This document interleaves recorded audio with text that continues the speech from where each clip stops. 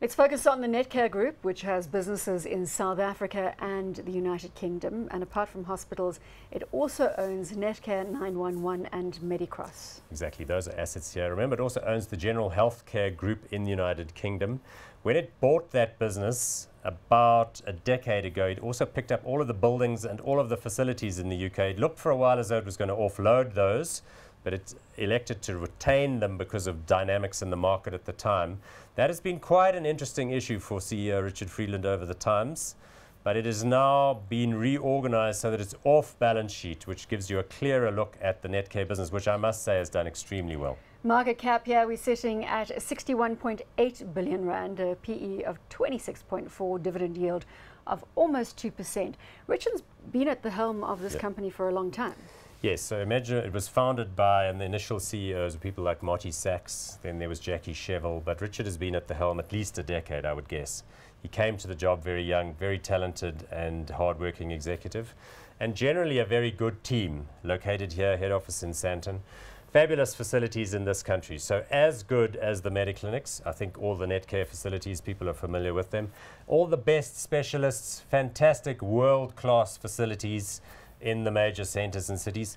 Where do the African leaders come when they are ill? You know, they jump in their presidential jets, they fly into South Africa in order to be treated. So you've got world-class physicians. Look at that share price graph. You can't That's argue with that either. That's a world-class share price too. You know, what I think happens there in 2014 is the initial resolution of the crisis with regard to the funding of the GHG business in the UK. Because remember, what happened there was that they bought, as I said, those buildings, and the buildings had mortgages, and the buildings were worth less than the outstanding value of the mortgage. So it's one of those classic cases where they're underwater, so to speak. And at some point, it looked as though what the Netcare Group might say to the banks is, well, you know, you can have the buildings. But then they came to some terms to support and kick the can down the road. And now the market for this kind of asset is much more attractive. So the commercial mortgage market in the UK is resuscitated. And so that looks like no problem. If anything, it's a bit of an opportunity. Again, let's look at the risks to the downside here. Does it differ to Mediclinic? Not particularly. Remember, a couple of years ago, there was a bit of a spat in the media about surgical safaris, where there were some questions being asked about people that were donating organs, and there was a Brazilian connection. No liability was found. There were some practices which were reviewed and so on. That seems largely to have dissipated, which is good, because that sort of thing, you know, one does want to be quite careful about that. So I think they're much tighter now with regard to people coming here for elective surgeries than they may have been in the past. What is the key difference between a Netcare and a Mediclinic, in your opinion? I guess slightly different market of operation. So it's quite similar insofar as Netcare also has the big UK thing. Let's talk about the UK business itself.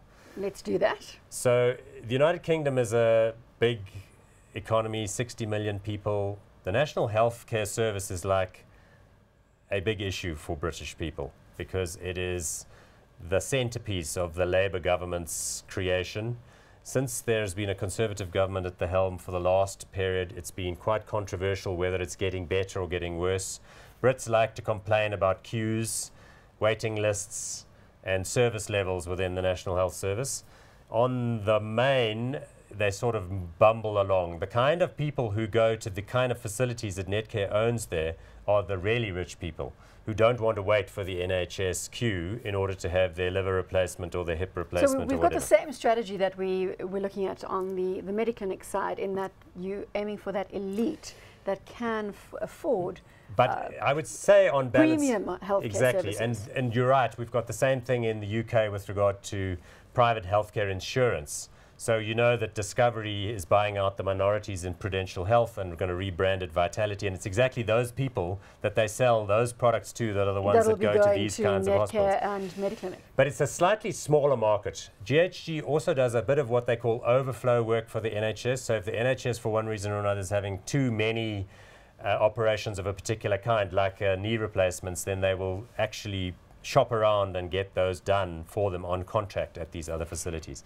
But I would say slightly Switzerland is a better market, and smaller UAE market. as well. Don't Because discount. it's a bigger, more premium market, more people with more money and more people privately funded without the kind of overhang of the state sector to deal with as you have in the United Kingdom. And as I said, you've got the UAE. As far as South Africa is concerned, I think Mediclinic and Netcare are very much on a par. They're very strong competitors. They have the same battles with the medical aids around what's allowed to be paid. They have as good specialists operating in their respective facilities. Let's call it hot or not on Netcare. Look, for me, Netcare is hot as well. I like the management team, like the sector in which it operates, like the international assets, like the fact that they navigated through the drama with the funding and so on and so forth. You Looking did fabulous. give Mediclinic a very hot. This one is just hot. No, I think this one's very hot as well.